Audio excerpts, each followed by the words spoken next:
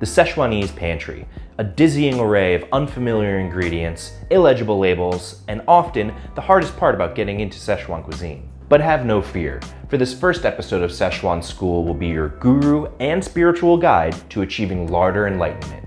Although I am a passionate consumer of Sichuan food, I do not speak any Chinese dialects. In fact, I'm about to ruthlessly butcher a small village of Chinese words in this video, like a high school level foreign language Genghis Khan. I am so sorry, I promise you I am trying my best. Now, let's actually get started.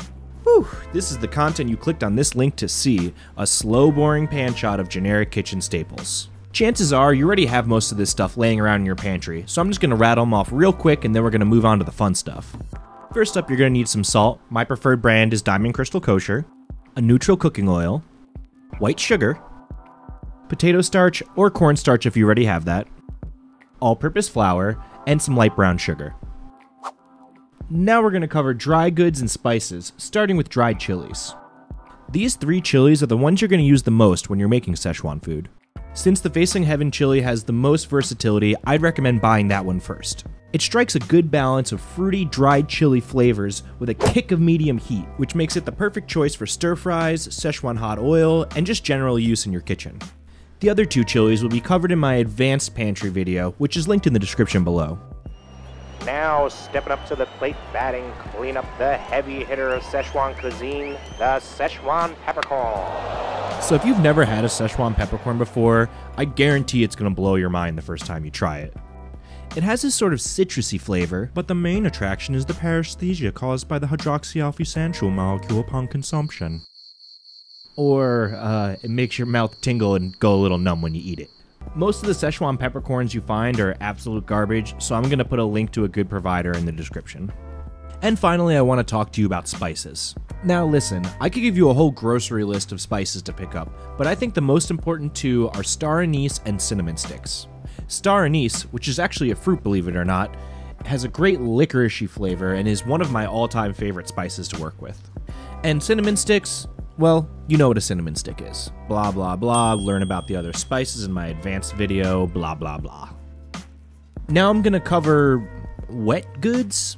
Well, that can't be right. Whatever the opposite of a dry good is. Wet goods, we're gonna talk about wet goods. First up, we've got light and dark soy sauce.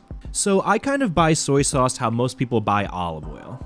I have a cheaper brand that I buy in bulk for general use, I like Pearl River, and I keep a premium soy sauce on hand for when it's the real star of the dish. This one's from the Japanese Pantry. Dark soy sauce is used in small amounts, typically for color or for adding base notes to a dish. Next up, we've got sesame oil, which loses a lot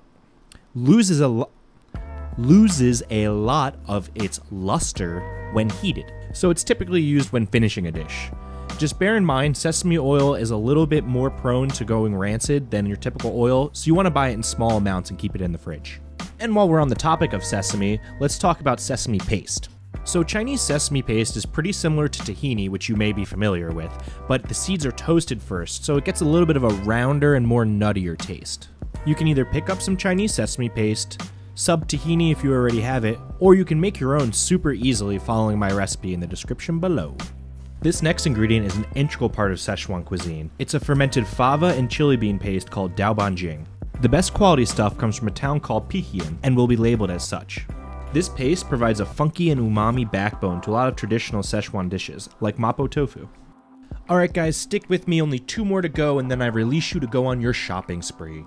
To avoid any confusion, I'm going to call this type of wine Shaoxing wine throughout my Sichuan School Series. However, that's not entirely accurate. The wines labeled Shaoxing wine in Western grocery stores are actually usually a type of cooking wine called liaozhou, which is cheaper, salted, and of lower quality than actual Shaoxing wine. Take some extra time to read the labels when you're purchasing this stuff.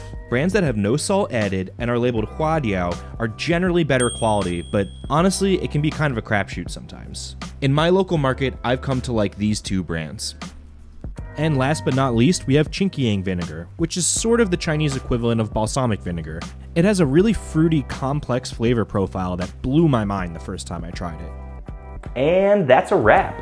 With this culinary arsenal now at your disposal, you're going to be able to take on most of the dishes in Sichuan School. In the next episodes, we're going to cover 3 simple sauces that will transform your Sichuan cooking. They bring such complex and delicious flavors to a dish that it almost feels like you're cheating.